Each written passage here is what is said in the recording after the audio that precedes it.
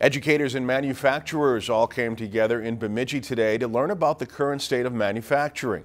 Haiti Clatter shows us how locals are addressing the issues affecting the industry.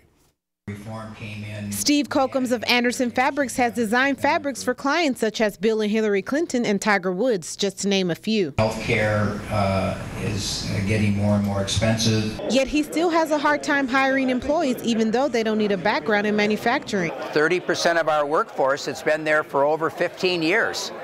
But baby boomers are getting older, and we have a number of people that have been very, very good Anderson Fabrics employees for many years that are retiring now, and we need to bring in younger people. Kokums, educators, economic developers, and manufacturers were in the same room at the Northwest Minnesota Foundation for the 9th Annual State of Manufacturing. Manufacturing creates 13% of the jobs in the state and 16% of the wages, which is a great multiple, and offers great careers for young people and even people thinking about changing their career in maybe later in life. The occasion highlighted a survey on trends in the manufacturing industry and how to address any challenges. The survey was centered on the 12 counties in the Northwest region. And manufacturing is a core of strength in communities. The phone survey of 400 manufacturing executives revealed key issues like health care coverage and also the biggest challenge of retaining a qualified workforce. I think we went through a generation or two of telling people that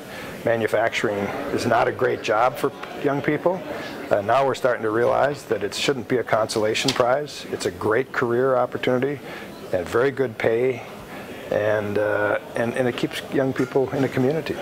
Guests also heard from panelists, including the superintendent of Bemidji Area Schools. Kokums responds to the surveys every year and appreciates the focus on the community.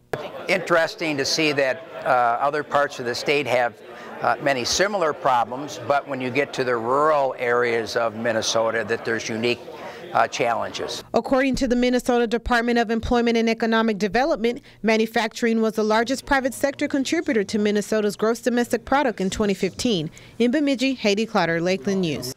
A part of the survey included a focus group conducted at Brainerd High School, and it uncovered how there aren't enough women in the industry and the importance of internships in having a career in manufacturing.